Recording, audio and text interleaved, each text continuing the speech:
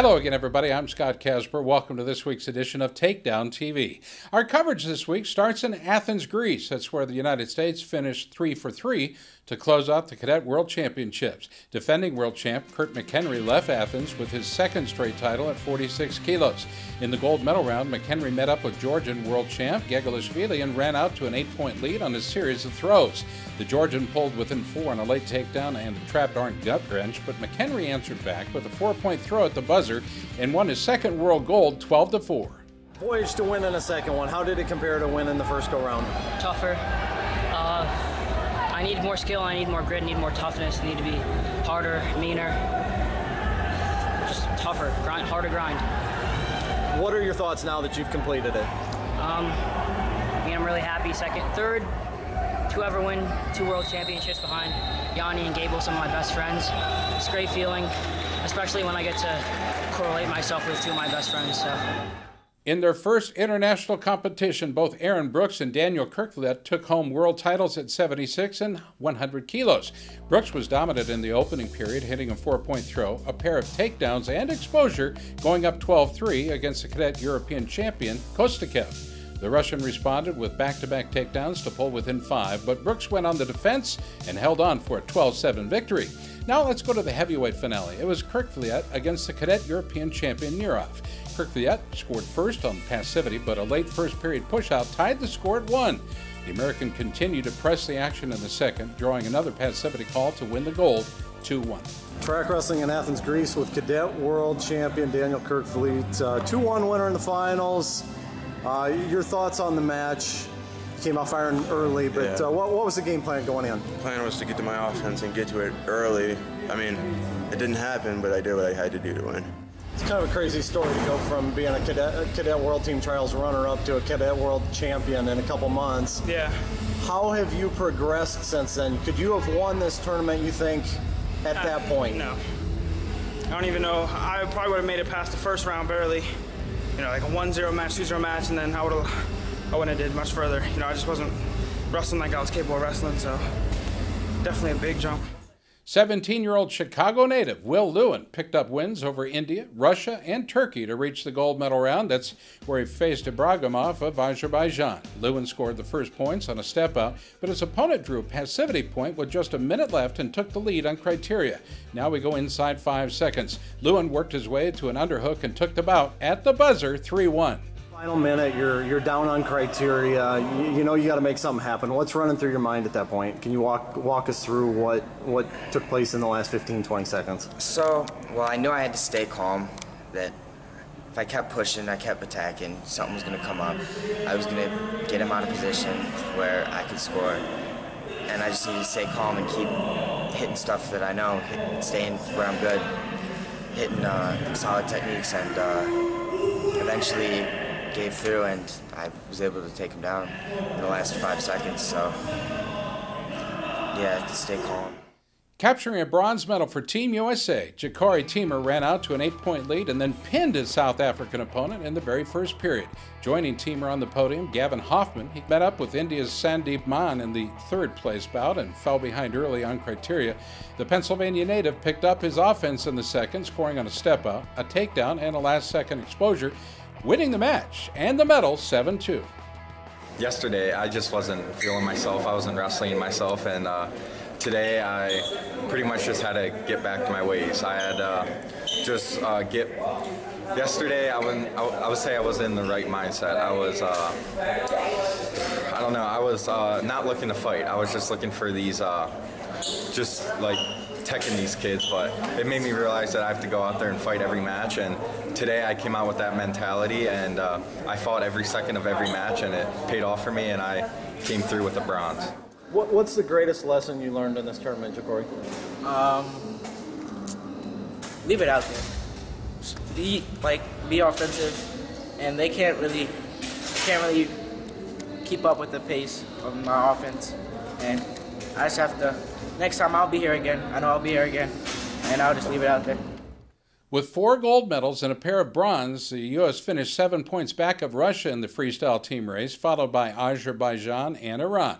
We talked with head coach Kevin Jackson. Russia might have got us in the team race, but we definitely have some Russian beaters. These guys are competitors. I thought they wrestled the last couple of days. I thought America really showed up. I thought these guys really showed their heart. Great final session. Ja'Cory, McHenry. What can you say about Aaron Brooks coming home with the title and the big guy finishing off? Great finishing off. So real excited for these guys. Real excited for their future, and we'll keep this thing rolling.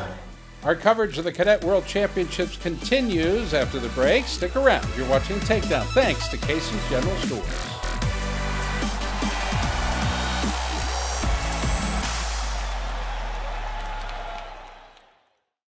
This month at Casey's General Stores, try out our limited time only Philly cheesesteak pizza. And don't forget about our monthly pizza special. 2 large single topping pizzas for just $20. Casey's, famous for pizza. I'm Don Beneveni, Beneveni Chevrolet in Granger. We recently made the switch to LED lighting. We purchased it from Yellow Blue.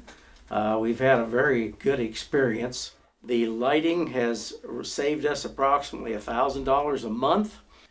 I made the switch to Yellow Blue LED lighting, and you should too.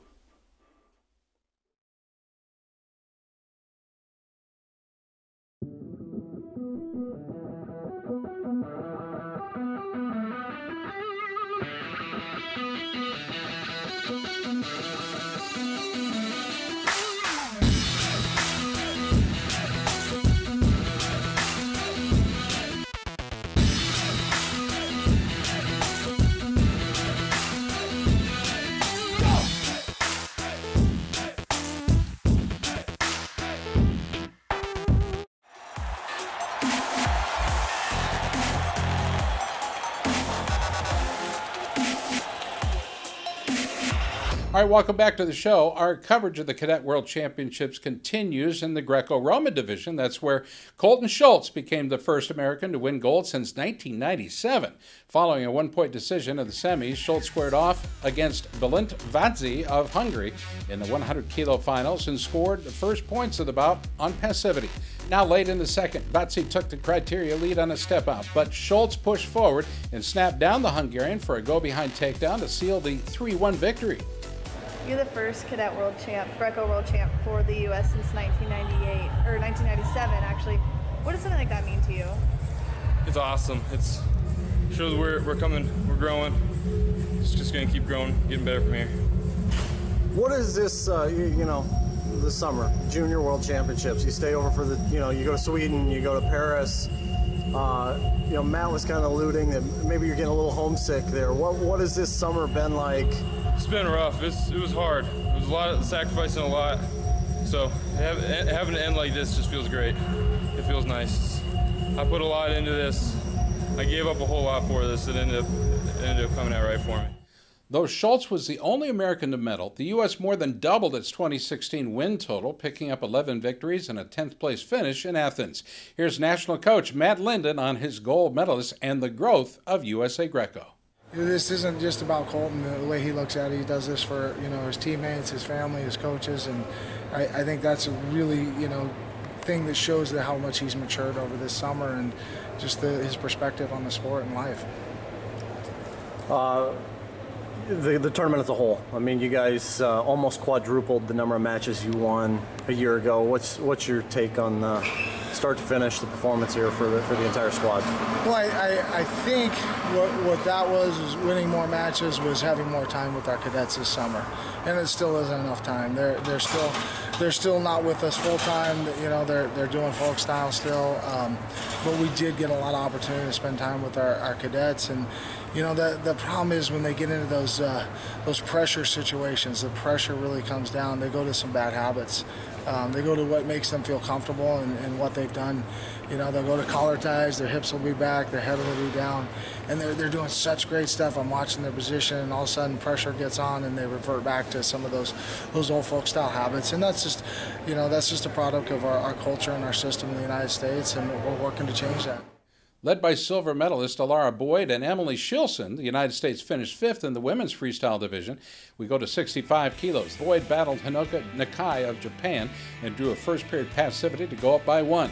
Though Nakai was unable to score any technical points, she forced a second-period passivity call and took the 1-1 win on criteria. Meanwhile, Shilson fell to Japan's Umi Ito in the final round at 43. Ito hit a double leg off the opening whistle and went right into a leg lay, securing 3 turns and a tech ball just 17 seconds into the bout. I need to work on being ready right off the whistle. She caught me on my heels, and I felt like I was mentally ready, but physically I just wasn't ready right when she was.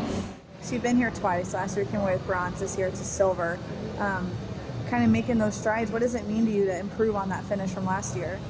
It means a lot. Like, I'm definitely not where I want to be, but I guess knowing that like I keep improving every year, so next year like I know like I can definitely, like if I just keep going up one then I'll eventually get to the top. Kalani Corbett and Caitlin Walker both reached the bronze medal round but were unable to capitalize. Walker was pinned by India's Simran at the 3-minute mark, while Corbett dropped a 2-1 decision to her Hungarian opponent, Nagy. In the team race, no surprise there. Japan ran away with the team title, followed by India, Russia, Ukraine, and the United States. Head coach Emma Randall talked to us about the finish. My overall thoughts are we've got a long way to go.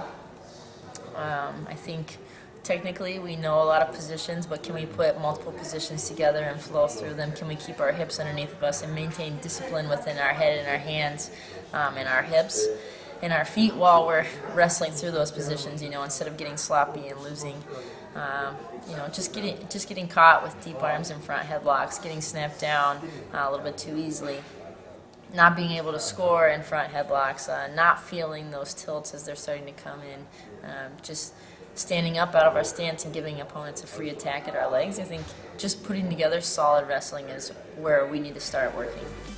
Hey, we got to take a quick time out. Back after this, you're watching Takedown thanks to Defense Soap.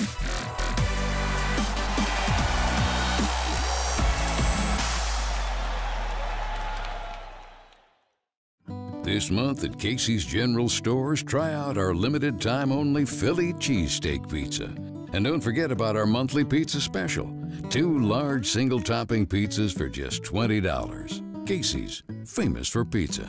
Wow, 40 years. Time really flies. Don't seem like it's been that long. It seemed like only yesterday that I started out route delivering it to the stores. For over 40 years, we're really proud to keep the same quality ingredients and not change our recipe. Help us celebrate our 40th anniversary by joining into our cookies recipe contest with a chance to win a Traeger Bronson 20 smoker. You can enter it on our Facebook page or cookiesbbq.com. Thanks for 40 years, and we'll see you in another 40 years. Cookies is the one.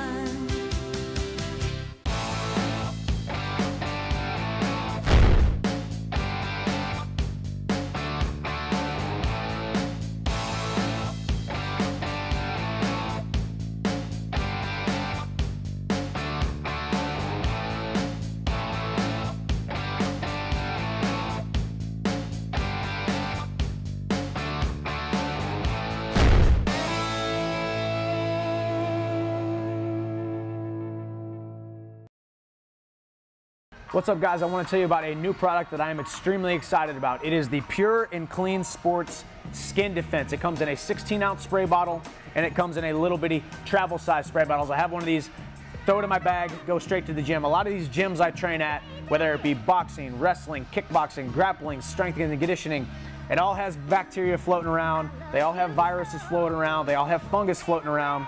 And the last thing you want is to get a fungus, a virus, get sick, any kind of wounds that are going to turn into any kind of skin infections, to take you off of the mat. Every single second that you spend off the mat or out of the gym is 1 second that you're wasting. So Pure and Clean Sports came up with an amazing solution to give you the right amount of protection on your skin. You spray it right on your skin. Stay pure, stay clean. Checking them out, pureandcleansports.com.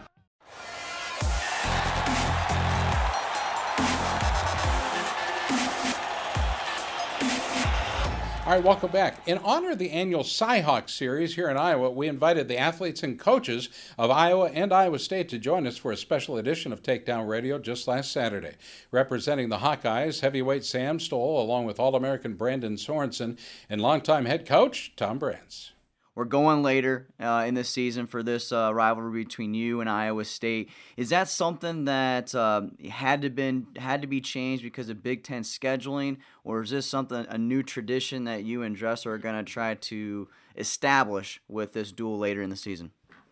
Well, we gave them the date because they couldn't come in because there was a conflict in the original date with the Vegas tournament.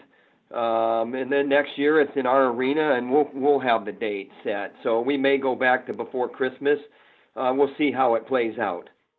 So, Coach, the schedule's been released, and typically, like we said, you guys go to the Luther Open and some other opens. Are there going to be any changing to that schedule this coming season? Well, we have some options, and we have an open date, so we have a little bit different format at the beginning. That Ohio State football game weekend, I believe it's November 4th.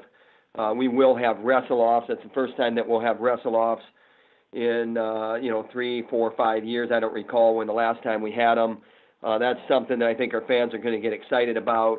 No, we're not moving it to the floor of Carver Hawkeye Arena. Yes, it will be in the wrestling room, and it'll be a 3-day probably format like it has been in the past. We have the depth again where we can run that. Some of those weight classes will start on Thursday, and then most everybody will go Friday, and then Saturday will be the, quote, final. And then the next weekend, we'll look at what's best for us.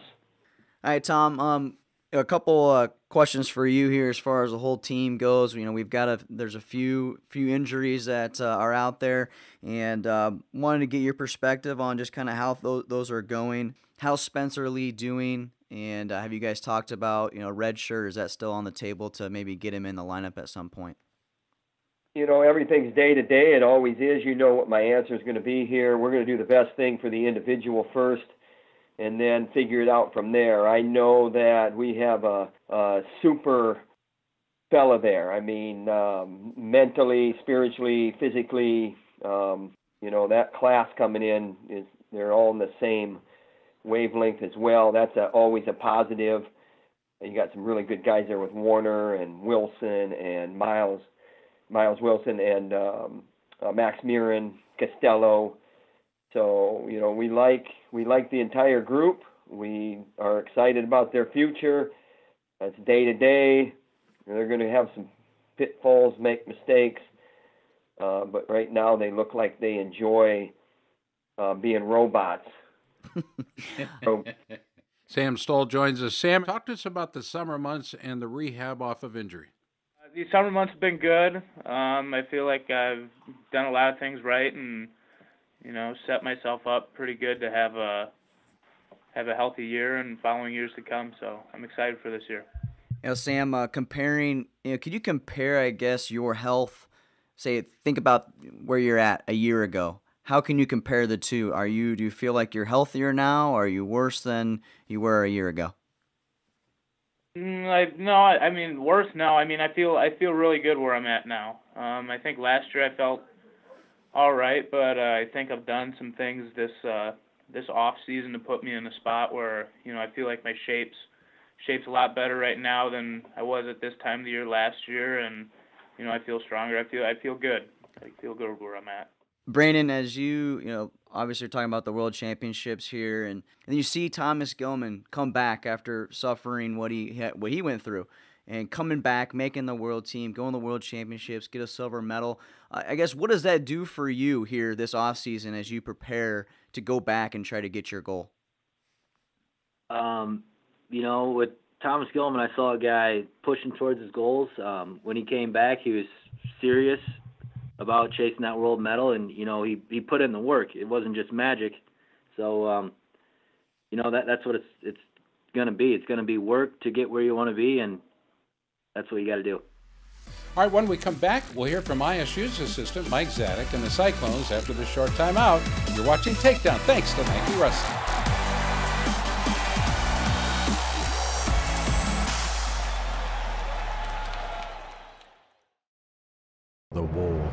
for generations. No amount of bravery and conviction could end the infected, unyielding rage. And with every battle, the evil grew, changed, evolved. The warriors needed nothing short of a miracle to stop the infection, and a miracle they received. Your body is at war against skin infections and diseases each time you step onto the mat. Protect yourself against the invasion. Defend Soap. Defend what you have built.